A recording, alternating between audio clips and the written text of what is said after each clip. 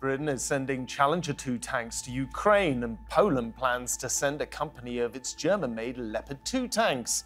Berlin is now under severe political pressure to follow suit and send its own Leopard 2s amid severe criticism that it is failing to help Kiev fight back against Russian forces. So, if those tanks arrive, can they change the face of the conflict in Ukraine?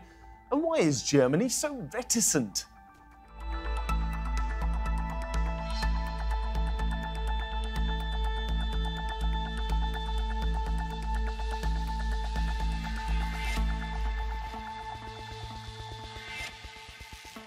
Welcome to Roundtable. I'm Philip Hampshire.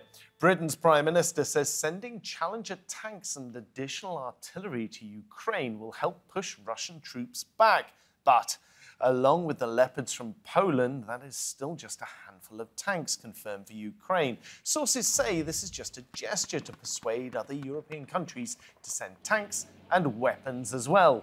The Leopards and Challengers are reputed to be superior to Russia's in-service tanks. So, could they help bring the conflict to an end or cause an escalation?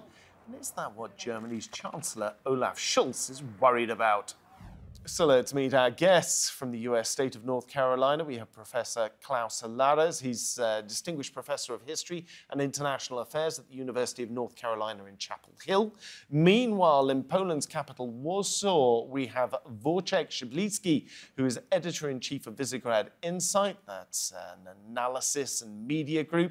And in Portsmouth in southern England, we have Professor Peter Roberts, who's a senior associate fellow at the Royal United Services Institute think tank. So if we can start off with Wojciech.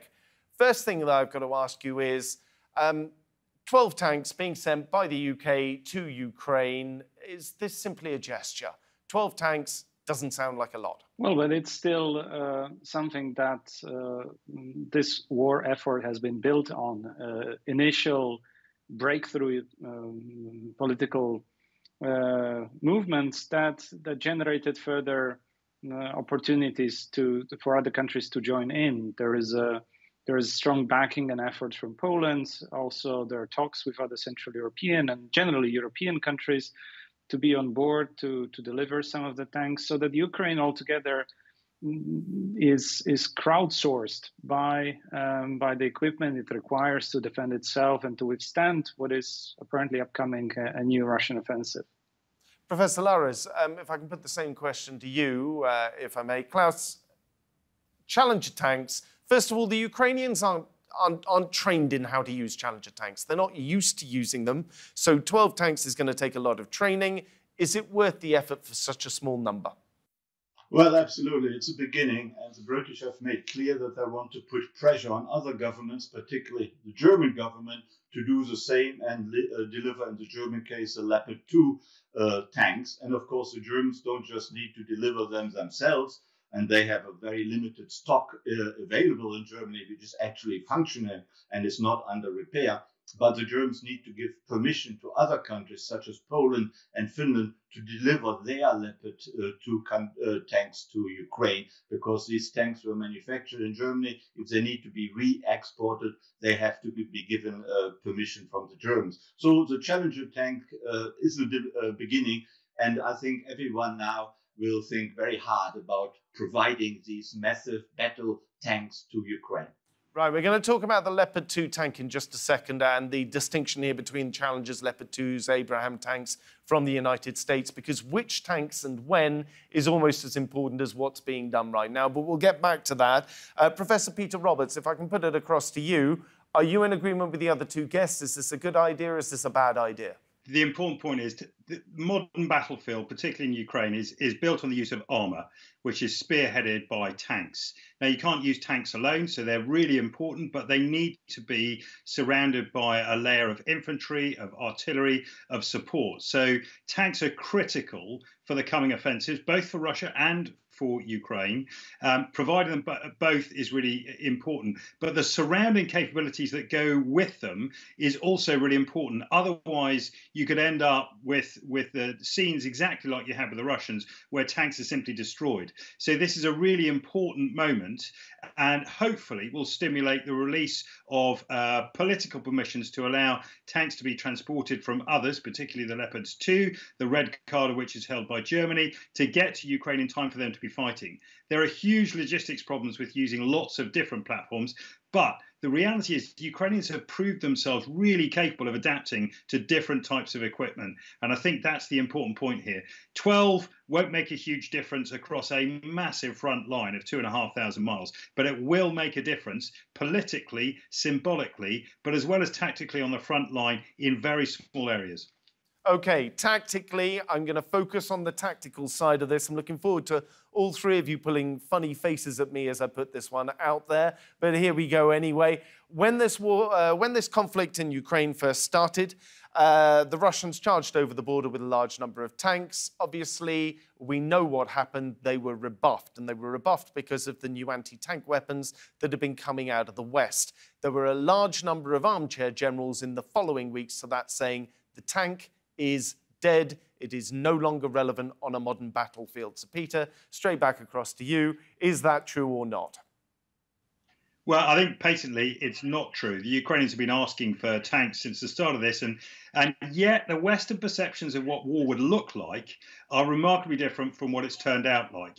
Back in 2021, they had the UK then Prime Minister, not so long ago, Boris Johnson, who was giving evidence to his own MPs saying, we no longer need tanks, they're a sunset capability, they're out of date. Tomorrow's war will be about cyber, it'll be about space, it'll be about all sorts of smart AI and machine learning and autonomous drones. But the reality is combat is about death and destruction. It's about heavy armor and killing people and difficult to operate platforms. And this is where the tank really comes into its own. It is a hardened, protected piece of firepower that really remains unsurpassed on the battlefield, provided that it operates within a battle group of capabilities, a whole swathe of other escorting facets that are needed on a modern battlefield. Right, Wojciech and Klaus, I'm assuming both of you are going to agree with that, so I'm not going to pass that across to you. I'm going to move on and talk about the Leopard 2 tank for a second, if I may.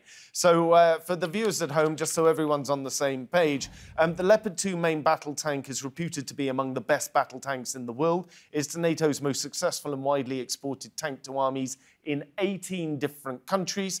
It's heavily armoured. It's the German heavyweight. It first entered service, though, in 1979. This is a 40-year plus old piece of technology. There are, though, still around 3,000 that have been exported or built under licence. And following various upgrades, it's not fair to say that it's remained exactly static since 1979. It's got a 120mm gun that packs a formidable punch. It's got also sophisticated day and night optics, which will give the crew of 4 a battlefield advantage. Wojciech, I'm going to pass this one across to you. If you are the Ukrainian government and you're not used to using either Leopard 2 tanks or to using Challenger 2 tanks, are you going to look at this and say, well, thank you very much for this, but now I've got to take a section of my army out and go off and send them training for minimum 10 to 12 weeks and realistically a few months, really, 6 months perhaps? The Ukrainian government perspective is both here focused on diplomacy, on maintaining a growing solidarity across the Western actors, but overall across the world, demonstrating that Ukraine is in this conflict not alone. And it's not going to reject or downplay any sort of assistance that especially comes so meaningful like tanks, regardless of their number. So that's on the diplomatic side, on the relations side. But on the military side, just like my predecessor just mentioned, Ukrainians have proven to be very adaptable when it comes to use of multiple systems, of different systems, different platforms coming from various countries.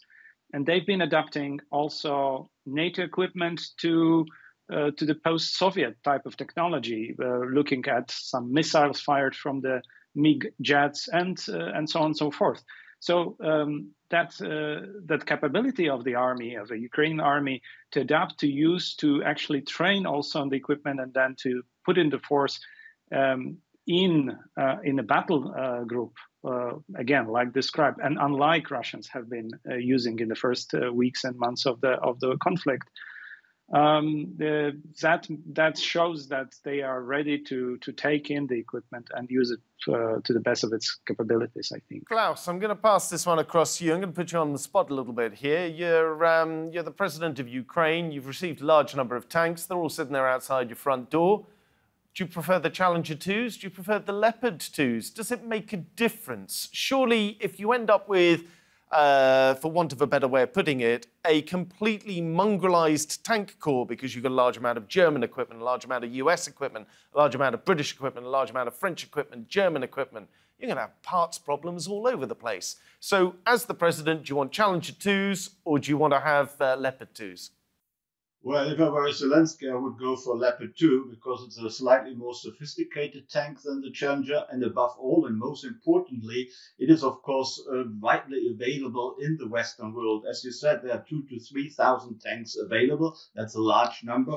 Generally, generals say we need at least 100 tanks to make a difference. So for the Ukrainians to push back the Russians from their territory. So with 2,000 to 3,000, there is a chance that 100 or even more tanks can be found in Western countries and in countries who are prepared to deliver the Leopard 2 tanks if the German government gives its permission to re-export them. It's above all, I think it's a political decision that the tanks will make, and of the supporting equipment with the tanks, that the tanks will make a difference. I think no one really doubts. And Zelensky has been asking for tanks for many, many months. And he knows that his soldiers need to be trained, but that is happening all the time. They are trained right now in the United States on Patriot missiles. They are trained on an American military base in Germany on how to use sophisticated military tactics and understand these. So that training is already taken place and has been taking place for the last year, really, since the war started. So that is, of course, a difficulty, but it can be overcome. But the delivery of the tanks, of Western countries being prepared to deliver them, that is a crucial question. And here, clearly, the Leopard 2, because there are so many available, has an advantage. OK, I'm going to cross this over to Wojciech now. Now, obviously, what Klaus has said there is completely right. The Leopard 2, because there are so many of them available, and they're, of course, they're very heavily prevalent here in Europe as well, lots of parts, all of this is beginning to look like it makes sense. However, the Challenger 2 has been tested in battle. Even if on paper its specs are less good than the Leopard 2, it has been in combat. People know exactly how it performs. The same is true of the US Abrams tanks. We look at the Leopard 2 tank. The only times when it's been out in the field, arguably it was used with the wrong tactics, but it hasn't performed quite so well as people had expected. Would you still be pleased if you're the Ukrainian president? Well, naturally so, for the very fact that the volume and the numbers of these tanks available is so meaningful, but also because that would increase the cooperation with the German government on the defense efforts, the government that is critical for the future of European unity in supporting Ukraine. And this diplomatic side of things is here no less important than the military theater, the capabilities, the technical, perks and caveats of that. And the very fact that German government is now getting into this discussion, there are moves within the German government with the dismissal and the new Minister of Defense coming in around the same time. That shows that the most important and potent country within the European Union, that also is a bloc that has just signed an agreement with NATO, that also coordinates on the delivery of these tanks to Ukraine, is worth all the downsides, of potential downsides of such tank. And I don't believe there are such major, let's say. Yes, but the German government's had 9 months of this war 10 months of this war taking place in Ukraine, or this conflict taking place in Ukraine. Yes, we could sit here and say Germany has been a stalwart ally of Ukraine all we like.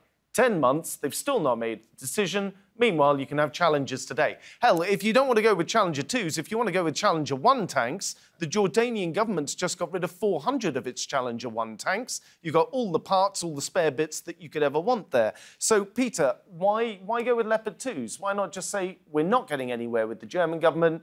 Everybody, put your hands in your pockets. Let's go and buy 400 tanks off the Jordanian government.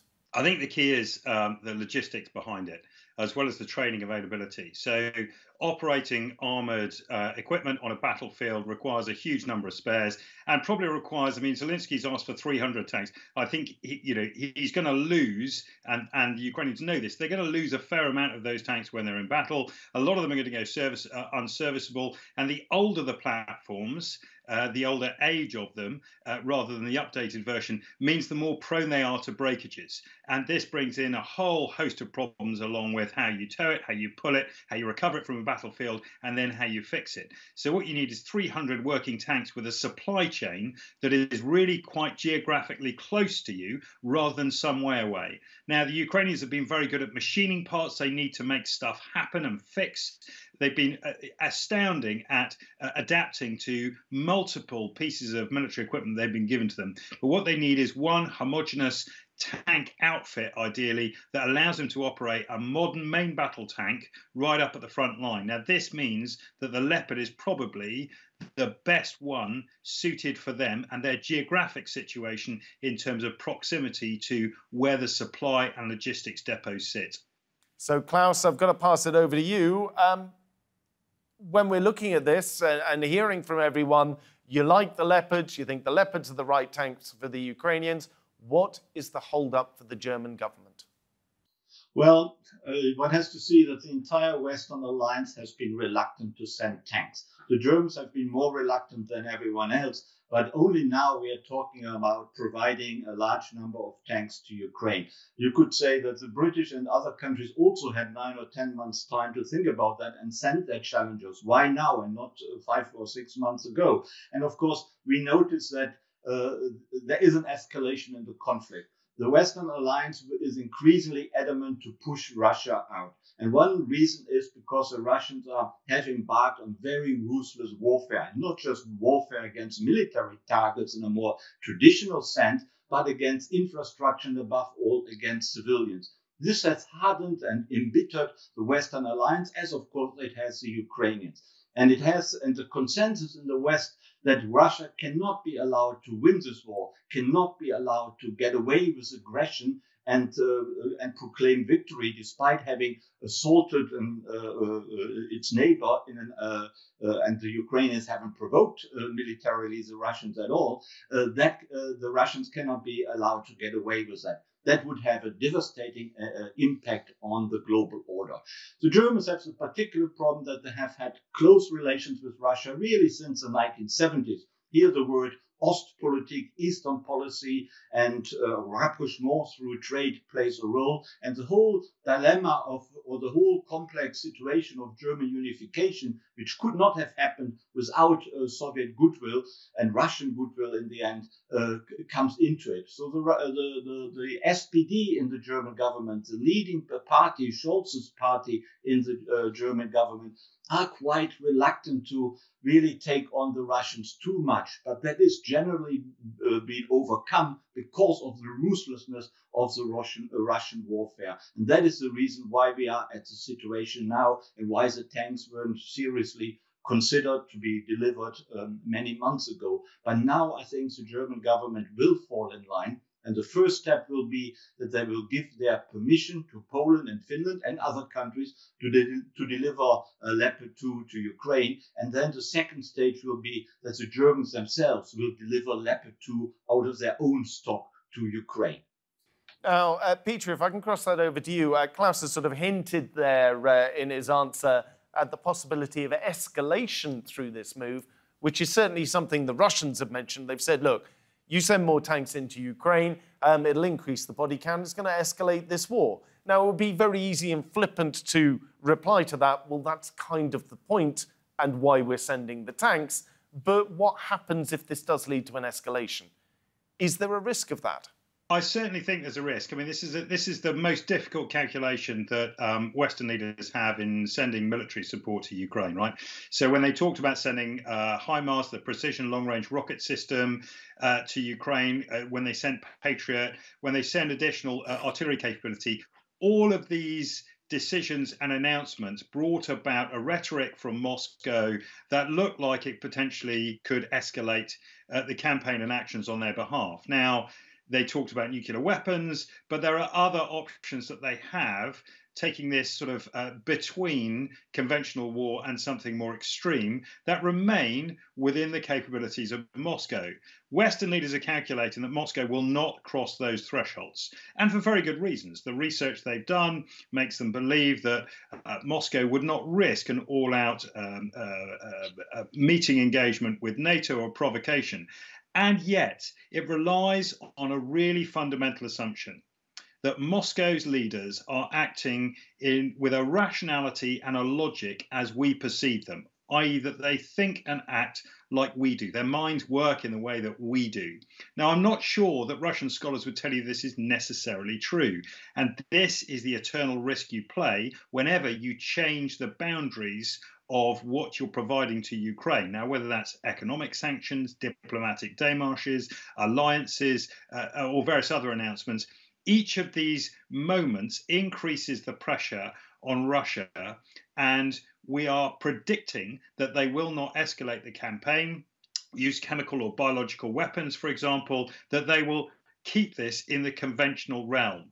And yet, there remains a very real chance that Moscow will not act in a way that we perceive as rational or logical, but will do so in a way that suits their own culture and specifically their own political objectives. So, Wojciech, if you were a gambling man, what do you think Russia's reaction would be to a large number of tanks pitching up in Kiev? First of all, I would not say and try to attribute any sort of craziness to the acts of Mr. Putin. This is quite a logical mafia state with clear interests of the oligarchic group at the top. And while how they behave and the boundaries they've been crossing are certainly crossing the boundaries of morality, but not of some psychological evaluation that would put them in a different rationale. Then only then we can make our calculations and our decisions more, be better judged against this calculation that we make. And for what we have seen in the past, Russia has been escalating the conflict from day one, setting after unsuccessful topping of the government of Mr. Zelensky, because the goal has been and still is, I believe, on the Russian end, to exchange the elites, change the government in Kiev, and have a puppet government, as it has been many times in history, to be installed. That being unsuccessful, they've been escalating attacks and terrorizing the state, just as we have seen again from the countries like Syria, Chechnya, and others, where Russian army was operating to crush the resistance. The things we have not been doing in these countries was providing enough of military assistance for those who oppose the brute force and terrorist actions. And should there be one, probably we would see that Russians are calculating back and seeing that they are not able to win. They would not try to cross the lines that we consider as triggers for Western response on Russia directly. Klaus, let me cross this over to you. We've been having a little bit of gentle back and forth about British tanks versus German tanks versus US tanks. The fact of the matter is, where is France in all of this conversation? They're being very, very quiet.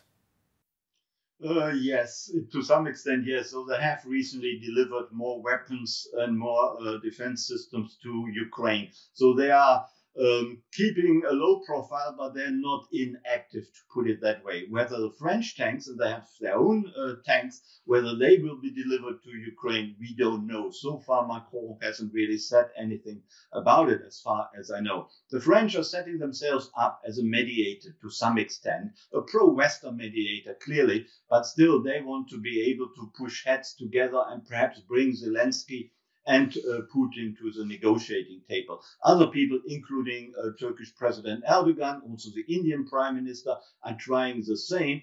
Erdogan probably more active than anyone else, and Macron has the same ambition. But so far, that hasn't really led to anything, not least because both sides are not ready to compromise. The Ukrainians want to reconquer all of their territory, including Crimea, we should keep in mind, while the Russians do not want to give up any of the territory they are in possession of. Ukrainian territory they are in possession of. And that is not a basis for a good compromise peace deal. Therefore, any mediation efforts, including Macron's mediation efforts, are probably in vain right now. But Macron is certainly waiting in the sidelines to jump at the opportunity to bring the two sides together and perhaps come across as a global statesman who obtained peace. Klaus, Wojciech, Peter, thank you very much for joining me today, agreeing to talk about this topic. Remember, you can see more discussion and debate on our YouTube channel. Just head over to YouTube and type in Roundtable TRT World. But for now, from me here and all of the team, goodbye. Thank you for watching.